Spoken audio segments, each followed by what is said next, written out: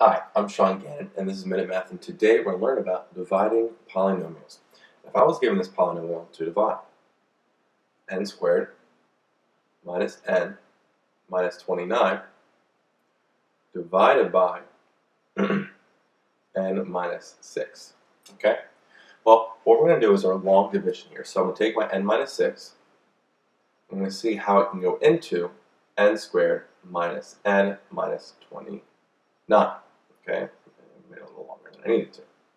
Okay, so I'm going to ask the question: what times n gives me n squared? So what times n gives me n squared?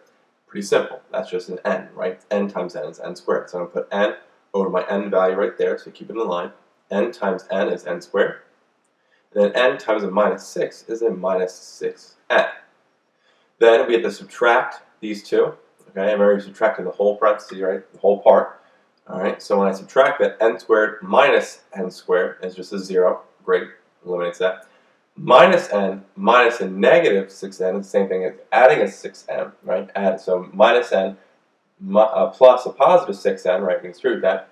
That comes out to be a 5n. Okay, and if you need to see it, you can distribute this minus sign across like that. Makes it easier. You can see minus n plus 6n is 5n.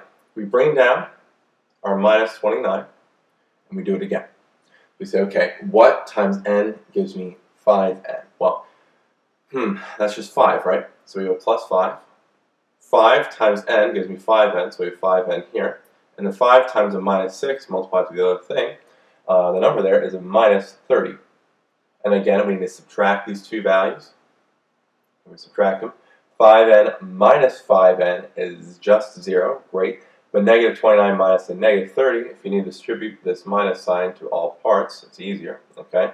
You can see how it was subtracted there. Minus 29 plus 30 is just a 1. Positive 1.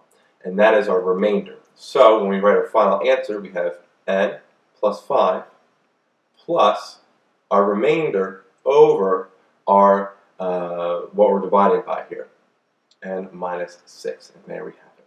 We have our final answer of n plus 5 plus 1 over n minus 6. So let's recap. We're given n squared minus n minus 29 is divided by n minus 6. We do our long division here. We see, okay, how many times, what times n gives me n squared, which is just n. Multiply that out to both parts and subtract it. Then we had, okay, 5n here. What times n gives me 5n? That was a positive 5. Did the same thing, multiplied it out. Then we subtracted them, giving me a 1 as my final answer here, or a remainder after the dividing. So we have a remainder of 1. So then we just have our final answer up top here, that n plus 5, which is right there, plus 1 over n minus 6.